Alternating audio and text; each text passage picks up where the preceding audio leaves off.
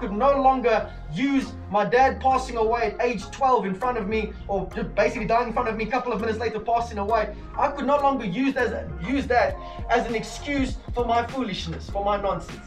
Why? Because that day God became my father.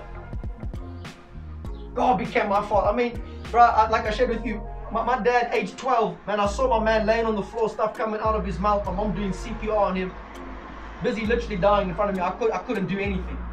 Took him to the hospital, doctor comes out a couple of moments later, says, Yazir, I'm sorry, he didn't make it. Just like that. And I used my dad passing away and that pain, that trauma, I used it for so long as a crutch, as an excuse as to why I was doing the nonsense I was busy doing. I used as an excuse as to why I started to sell weed, 2010, as an excuse as to why I chose to be homeless. Because I was leaning on this crutch, and God said, my boy, my son, bring that pain to me. Let me make you whole from the inside out.